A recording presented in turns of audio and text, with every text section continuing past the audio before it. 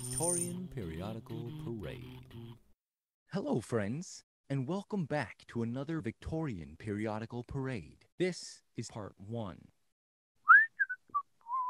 I wanted to ask, is this going to be a 2-part episode? Because that story is quite a bit longer than all the other ones. And I'm wondering if the recording length for the story itself, how is that comparing to the other ones you've done? The one you sent me for this week is That Delightful Stranger. Oh, there we go. But it's like 25 pages when all the rest have been like 12. Right. Yeah, it might be a 2-parter because even the first episode that we put out was an hour and 3 minutes long, which was way over. Too long. Right. It was way over what we had wanted. And the problem for me is that I enjoyed all the stuff that I kept in. But for clarity and maybe smoothness, it might be nicer to chop some of that out of the first episode, because there are things in there where I'm like, well, we could take that out. Not many people would notice that it's gone, but I like it, and we have good conversations about some of that stuff, and so I don't know. Yeah, I mean, I know you listen to a lot of podcasts too. And even though I love a good long story, right, I've started to get to the point where I get a little disappointed at the outset if I see a podcast much longer than like 36 minutes, because it's very rare that a host or a story really can be riveting enough to hold your attention for that length of time. But we've had 27 listens so far, so I don't know. It definitely depends. Okay, cool. Hey, is Elizabeth at Schoolfjorden now? No, she's completely out of Skoog. They said that she's just online. She was going to go to the site for a week, but now she's not going at all. So she's teaching videregående skole online? Yeah, all the Vids are online, and there's a group of kids that are there for 4 weeks straight. So I think it's the Folkehøyskole. And not the videregående? Yeah, well, because it's so much school. Yeah. But that's so depressing. Oh, absolutely. Yeah, it's no fun. That's for sure. But yeah.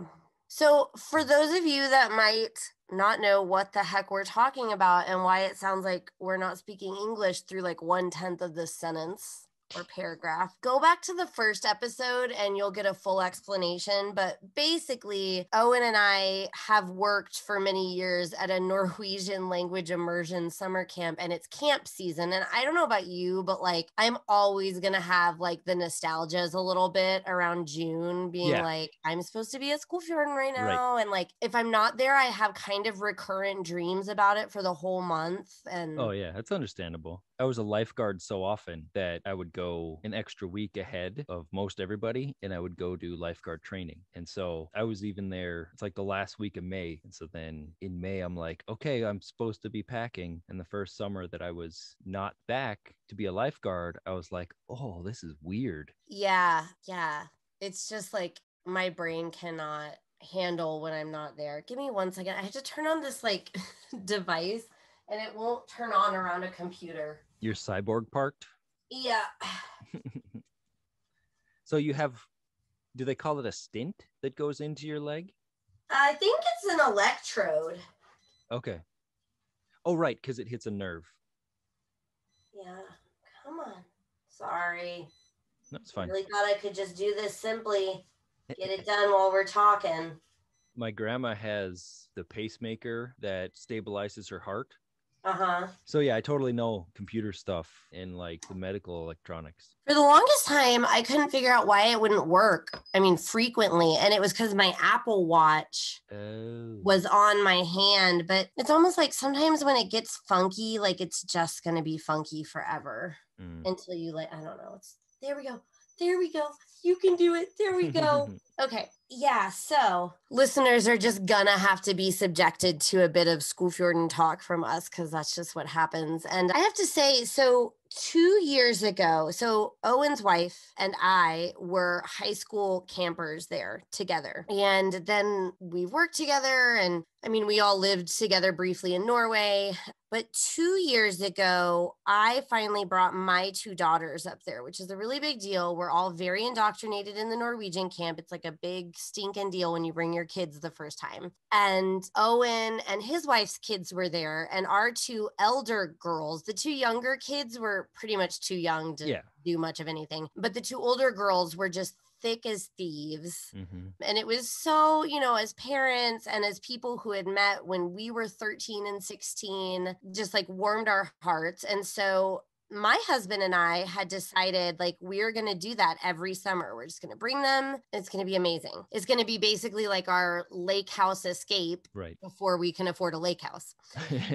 And then COVID happened, and it's kind of broken my heart a little bit because I wanted this to be Flora's first summer like in a program. Yeah. And I'm sure Elsabet was thinking of the same things. I mean, they're both old enough now. Yeah, they could have done the day camps. Yeah. And the reason I didn't decide to go at all is because, I mean, particularly my husband and I were both teachers. We've been doing the hybrid thing all year. And I'm so burnt out from hybrid teaching. And also, I mean, Owen knows this, like, I'm not really outdoorsy and Norwegians really are. And so like, it's already like a huge sacrifice that I'm going out in nature at all. So like, and then you put me out in nature and then you tell me I also have to be on Zoom. It's like the worst of both worlds for me. So I just couldn't, but I am like mourning the absence of it. Yeah. I'd really like to be able to like, we're going on a big road trip and I'd like to be able to like drive by and like pop in for the day. But then I realized like with the restrictions right now, that's not possible. It's not possible. But if you're coming anywhere near Minnesota, just drive by and stop and say hi. So this story was a super different one. Yeah, it was, well, but it was also very similar to like a Sherlock Holmesy detective kind of thing, because there were people who were like, that's weird. He's weird. Who is he? And then the end was very Sherlock Holmesian. Right. Yeah. But it's like everything so far, like I feel like we've gotten to know Lucy Hardy as an author so far, and everything else has been supernatural. Yeah, and that's true. The most mundane of natural things. Yeah, I was waiting for the ghost again. And it's kind of interesting that it's twice as long being about ordinary events. Like my gut might be like, well, supernatural story has to be a little bit longer because it's spooky and it's uncertain and you don't know what's happening. But it's interesting to me that she took a more mundane plot. And I don't think this is a spoiler. I think it's really dang obvious from the beginning, like a really mundane plot about a thief. Yeah. And it's like twice as long. Yeah. It's like, but again, it might be something similar to getting to know her neighborhood where she lived and grew up and stuff, because it was telling a lot about that town. Yeah, and I don't know where she was from. Right, exactly. I'm sure the editor might know. The editor, Johnny Maines, got in touch with me after I put out the first episode, and he was like, well, her birth name is actually Hart, so Hardt. And so he was like, it's not that far of a stretch to go to Hardy. I was like, oh, okay, cool. Well, you mentioned something, I think, without even realizing how important it was, but you mentioned that it's a little bit more like Sherlock Holmesy. And this actually would have been, I believe, 1 year after the first Sherlock Holmes story came out. Well, that's what I was thinking. You had said the years in the other episode. And so I was like, well, maybe she's trying to jump on that bandwagon too, since she jumped on Thomas Hardy. Right. And we've talked about her doing all the sort of, I mean, she's a very standard writer. I think we've talked about that. Like she's doing the standard ghost story tradition and this and that. And so turns out Sherlock Holmes debuted in 1892. I could have sworn it was 1895. So she's a little bit after, but it was wildly popular. Yeah. I think everybody knows the story that he tried to kill the character off, that the fans wouldn't allow it. I mean, wildly, wildly, wildly popular. So she's definitely, as you say, she's done with other styles. She's building on that literary tradition. So the other thing that's really interesting, so I don't know if you noticed this after all we've been talking about with ghost stories, that this is from the Christmas edition of a journal. It says the Belgravia Christmas Annual. Nice. Belgravia was a very famous journal or magazine, and we'll go over that. But this is the Christmas edition. Mm-hmm. Did you stop and wonder about it not being a ghost story, since ghost stories are the tradition? Not really after, but because it was a Christmas edition, I was expecting a ghost story and I was like ready for the ghost. But then after having read the other one that was a Christmas story and it wasn't a ghost story, I was like, okay, well, she's Which doing... one wasn't a ghost story? Well, the first one with the purse of gold and then the robbers looking in through the window. Yeah, but she thought it was a ghost, and there was this like folklore about a... Right. Out the window, it looked like a ghost. Right. So this is I've never quite described the shift in this way, but you could. As I said, Sherlock Holmes emerged in 1892, and he was, as I said, super popular, but he's also detective fiction. In the 1860s, you have something called sensation fiction, and it's basically the Victorian version of a psychological thriller. You don't know who is who. There's a lot of body snatching, body swapping, faked identity, forged letters. By the 1890s, when the detective novel comes up, and make no mistake, the sensation novel always has somebody who's solving the mystery, but they're not technically a detective. The detective story with like a series of expectations that the reader would be trained to have in the genre, that begins with Sherlock Holmes. So I mean, like, short little story, mystery, smart dude comes and explains every point in it for you by the end, and it's all wrapped up with a neat little bow. The detective fiction that comes about 30 years after the sensation novels tends to be less about being spooky and scary and more about a very almost, I mean, what we all recognize in every crime, and really even like medical procedural, so like Grey's Anatomy, House, NCIS, CSI, they're all so beholden to the Sherlock Holmes pattern. Yeah. And it's very, it's almost rote or systematic the way each of these stories works. And it's informed so much of our storytelling today.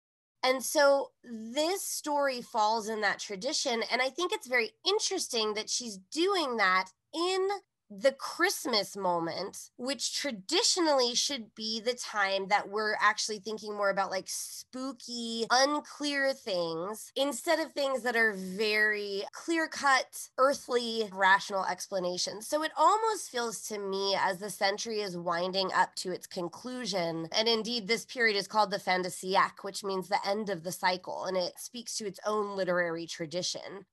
You're seeing literature that is more bleak, but also just serious, scientific and technologically minded. And so you get these like hyper rational characters and plots like Sherlock Holmes. And so it almost feels here like she's kind of making this really almost edgy point. Like I almost would say this is the edgiest she's ever been by swapping what the reader would be expecting to be a ghost story because it's in the Christmas edition. Yeah.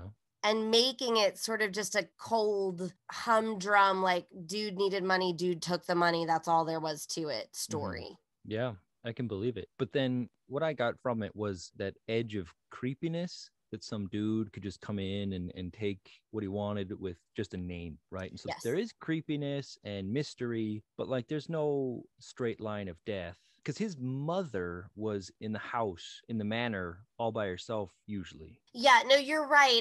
And this goes back to ways that I think, you know, Lucy Hardy is honestly just a really good case study of your average Victorian story, because the main preoccupying fear or paranoia in the 1860s suspense novels, sensation novels, is the inability to know for sure who anyone is. Right.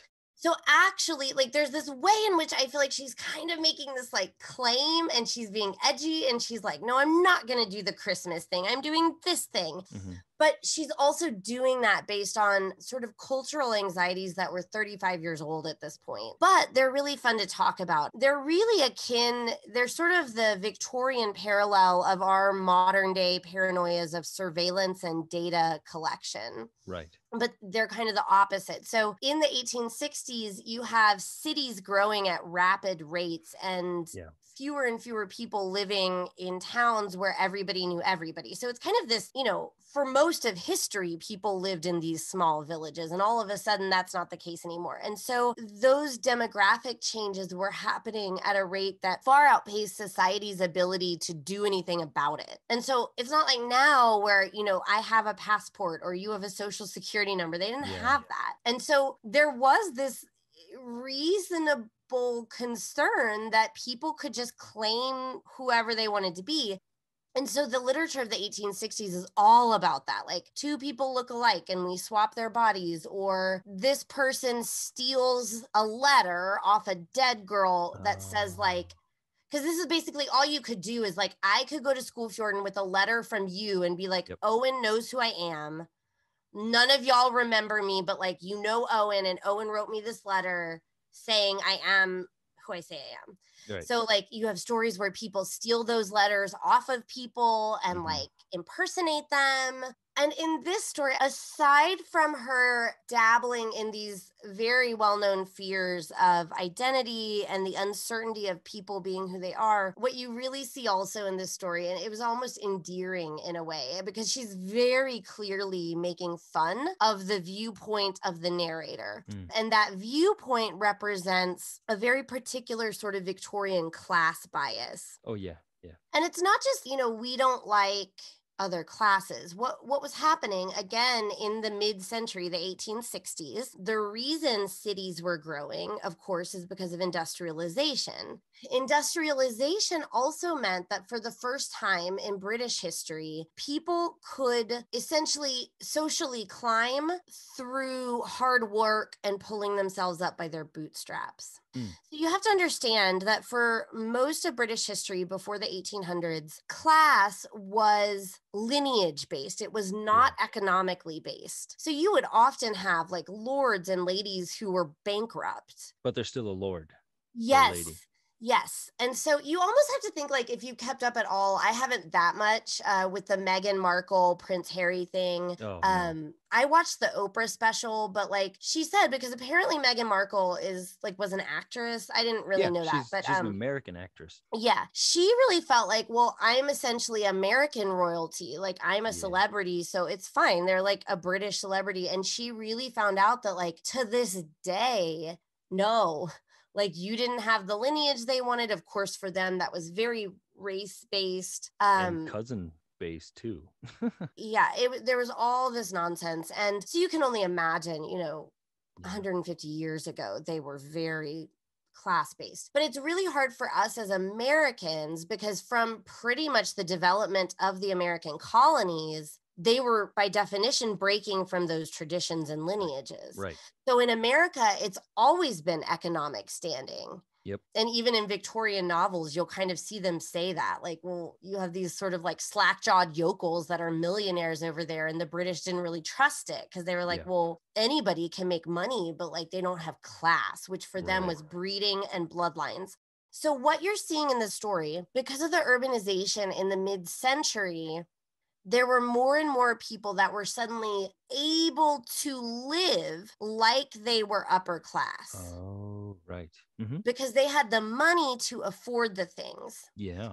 But the British aristocracy, who by bloodlines had always been upper class, I mean, that there was nothing more threatening. If you've ever read The Great Gatsby, even though that's American, it's a good parallel of like old versus new money. Yep. And that's what it is. So she's being like really parodic in the way she's talking about how awful these new rich people are and how amazing the narrator and their upper class circle is, even though all the aristocracy in this town was pretty poor. Yeah, it's really funny as far as richness. It's definitely that heritage, and it's all family houses on the beach. And it's really pretty area as it's described, but no one is going to sell their land to somebody from the city. Exactly. Right. And this is all about that sort of protection of class. And she makes it pretty clear here that part of the threat is that, like, if all you've ever had is that you were a baron, but you were bankrupt, somebody who comes in that doesn't have that lineage, but has more money than you. Yeah. It's all kind of imaginary, right? Like the Yeah. baron only has status if he has no money. There's only status because they all agreed that that counted. Right. Yeah. It's like this house of cards. And so if people come in with actually more money than you and can do more fashionable things than you, then that actually literally threatens any claim you have to anything in society, because all you had was your name, basically. Yep. And so with this stranger coming in and misguiding people about his identity, it's playing both on a very age-old fear about people being able to do that, but also sort of, do you see how it kind of plays on the same paranoia that like any old person can now waltz in with money and do whatever they want and our whole class system is going to crumble? He plays on that class anxiety a lot too. Yeah. It's like, who's this person coming in to disrupt our normal, right? Break it up and make it whatever he wants now, because now he's the big dog in town. Right. Yeah. And you could see even when they meet the daughter that has the watch, Mr. Horrocks' daughter, Flora. Yeah, that's cool. Well, you know, Flora was the #1 most popular girl's name in the 1880s and 1890s. And that's why I picked it for Flora, because those are my decades that I study. Isn't her full name Florence? Yes. And, you know, those are actually two different root names. Flora is not short for Florence. No. Yeah, I reject that because I think Flora should be short for Florence, and I don't know why it's not. So I just went with both. Yeah, that's fine. Yeah. Flora was a super popular name. So it's not actually very coincidental to find it, because like I picked it specifically because it was so common back then. But it's nice. It's a good name. Yeah. But yeah, when they find her with Caroline's stolen watch, they actually say that like Flora Horrocks thinks it's kind of garbage. Like she has much nicer jewelry at home and she's only wearing it because her boyfriend gave it to her. Yes. So that goes to demonstrate, like, we don't know one way or the other, but it could be that Caroline's family doesn't have money to give her nice jewelry. Right. Her uncle is the rector, and, you know, rectors could do okay, but they're never going to be fantastically wealthy. Right. In fact, the parson or the village priest, rector, curate, whatever you want to call it, those would be given just basically a stipend for life to go live in a village and be the pastor. And they were kind of the one exception, that they were always allowed in the upper crust circle, even though they may not have the lineage or the income, because it was just kind of like respectable, you know, they're the pastor. So yeah, it's very possible that, you know, their family doesn't actually have the money at all to compete with the belongings and material wealth of the Horrockses. And I think that kind of comes through in the watch moment when Flora's dad says, oh no, like normally her watch has pearls all over the back of it. And yeah, it's definitely an interesting scenario, because it's like, why would she accept it if it's so below her, but then it's from her boyfriend? But why would he give something so meager to someone who has so much money? It's very quizzical. Well, and I think he said, like, well, it was my dead sister's. So, like, I only like it because it's sentimental. So he threw another lie on top of it and said, well, it's nothing, but it's special. Yeah. Yeah. I thought the Q99 thing was cool. Like, I guess that's like a serial number, like an early form of a serial number. Yeah. It's either a serial number or just straight up, well, this is the 99th watch that Q made. Because like with sterling silver also in Britain, they would put the maker's stamp on everything and another number and everything. And so it's another trade naming convention where, yeah, this is from a highly reputable person. And then, of course, it trickles down into every watchmaker in case that one day they sell their watch to the queen. Right. Well, I thought it was interesting, too, that when Caroline finds the serial number that she had written down, she said, I should have remembered it because it's all the same figures, Q99.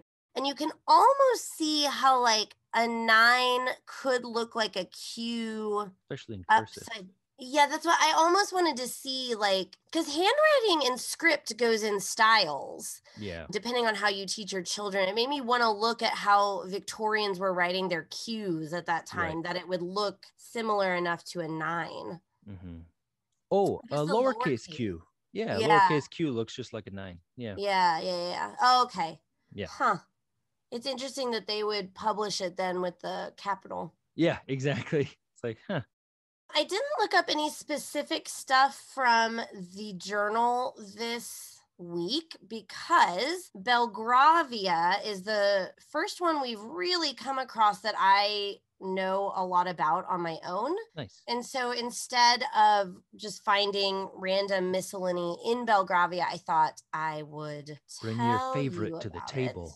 I always want to double check. Yes. So Belgravia was founded and run by a female Victorian novelist named Mary Elizabeth Braddon.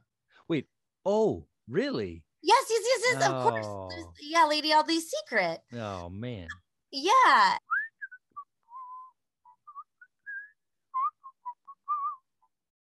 Thanks again for tuning in to the Victorian Periodical Parade, Part 2 coming soon.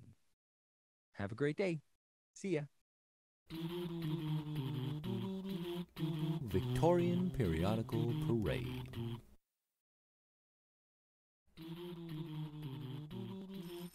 Victorian Periodical Parade.